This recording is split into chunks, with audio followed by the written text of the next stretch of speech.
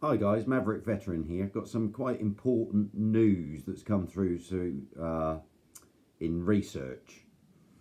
Uh, it's been stated now by myself and others that the prosecution of Northern Ireland vets and EU Defence Union are linked in some way, and I think we may have discovered what that link is.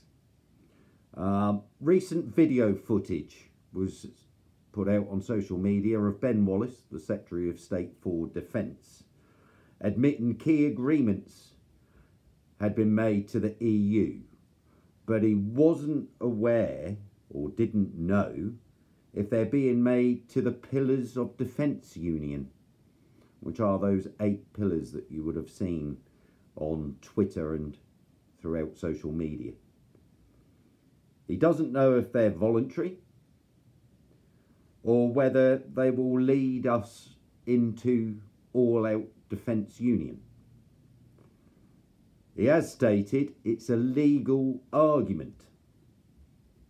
And for us, well, that's wholly unacceptable. Wholly unacceptable. That the Secretary of State for Defence doesn't know the answers to the questions that are being asked. Well, we have some more questions now.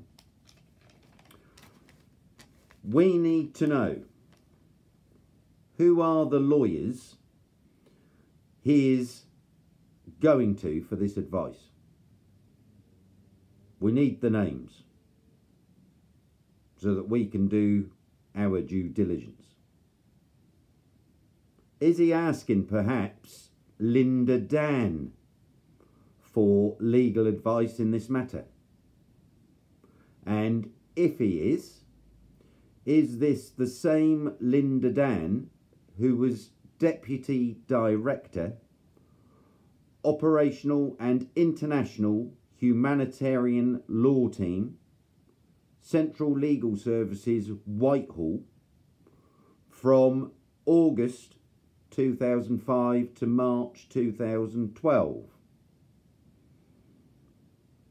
Then became Deputy Director, Corporate Strategy Law Team,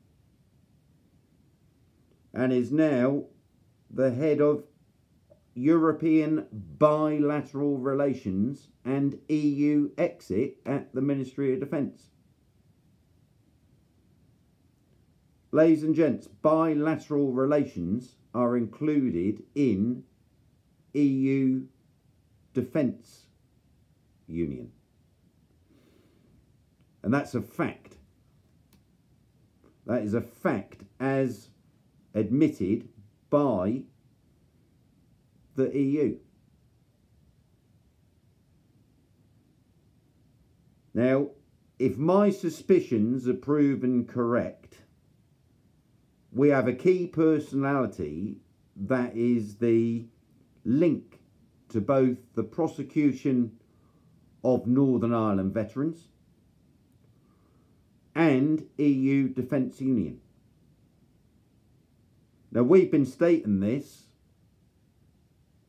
all along, that the two areas are linked, and the two areas linked together will create or cause the destruction of the HM Armed Forces brand. So we must fight these two areas simultaneously, as it's quite clear they do definitely go hand in hand. So please get this shared everywhere and see if we can get the Secretary of State for Defence to spot the rabbit in the rabbit hole and end both issues now, before it's too late and we as a nation lose our ability to fight and protect ourselves, which we've been doing for thousands of years. Thanks for listening. Take care, stay safe. This call sign is out.